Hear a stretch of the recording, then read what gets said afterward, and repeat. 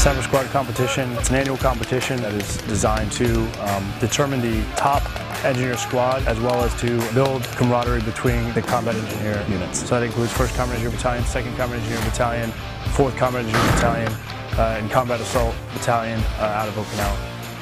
Competition events include the multitude of combat engineer tasks.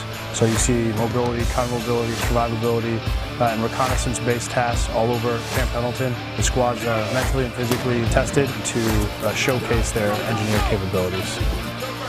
For the Marines that get to take part in this competition, I think the most rewarding part is the ability to get to work with combat engineers from other divisions. So across the Marine Corps, these guys get to come together once a year and compete and represent their battalion on the division level, and that's incredibly rewarding for these guys. Let's turn 4.